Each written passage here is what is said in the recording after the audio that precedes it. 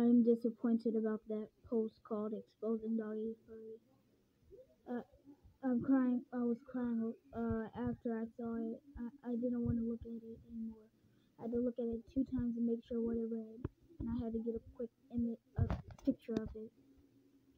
It even says planning to kill you. I don't even live where you are. I live in the USA. I don't kill people. I'm not a hacker. I don't know any people's accounts, passwords, nobody's. I only subscribe to random people's channel who has good videos and not bad. If they have bad, I just don't subscribe to them. I'm not a hacker.